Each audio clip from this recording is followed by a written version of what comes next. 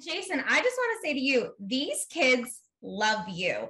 Going from behind the scenes, being their acting dialogue coach, to now being sharing a screen with them. How was that transition for you? Because they are singing your praises. I love all those little monsters. No, it's been really gratifying, honestly. It's collectively the most talented group of people I think I've ever seen. One on the call sheet, number 15 on the call sheet, all the way down to our 7th dancer. They're literally the most talented people I've ever been around. So they kind of make my job easy.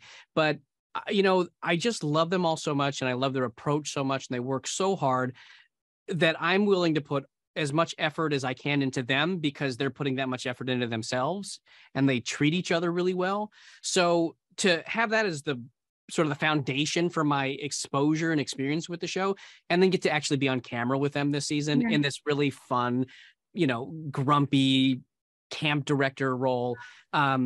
It couldn't have played out better for me. It's exactly how I envisioned ever being on camera on the show, how it would go down in something like this. It just feels right. We do live in such a reboot era. Could you ever envision something like Hannah Montana getting another life, or a spinoff? Or I'm sure you're asked this all the time because we want it.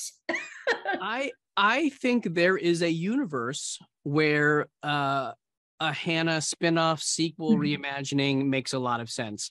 I think the right people would have to be involved. Right. I think that it's something that maybe down the road Miley would be more excited about. I think it really hinges upon her.